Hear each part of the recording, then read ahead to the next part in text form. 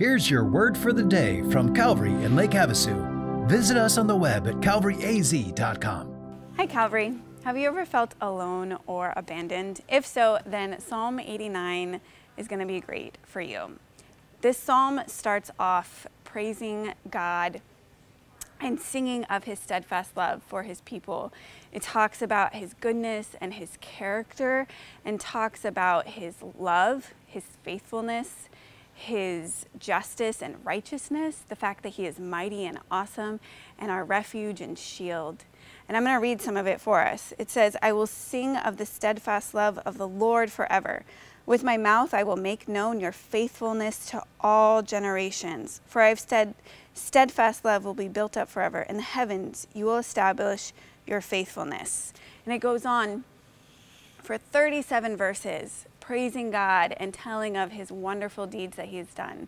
And if you stopped in verse 37, you might think that the psalmist was in a really great place in life and just praising God for his goodness. But the tone of the psalm changes in verse 38. And for 14 verses, the psalmist talks about how he feels alone and abandoned and desperate, and he's crying out to God for help. And see, he reminds himself of who God is. He reminds him of God's love and his faithfulness and all the good that he has done. Because even though he was feeling abandoned and alone and forsaken by God, just because we feel something doesn't mean that it's true. He reminded himself of God's truth and who God truly is. The fact that God's love is steadfast and that he is faithful and that he's never going to leave us or forsake us. And that's true for us as well.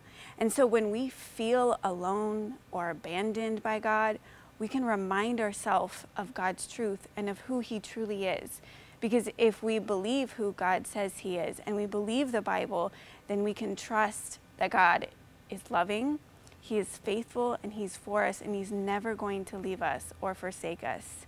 And that can be comforting no matter what's going on in your life or what you're feeling. Know and remind yourself of God's steadfast love for you, and that he is faithful to you, and that he always loves you and is never going to leave you or forsake you.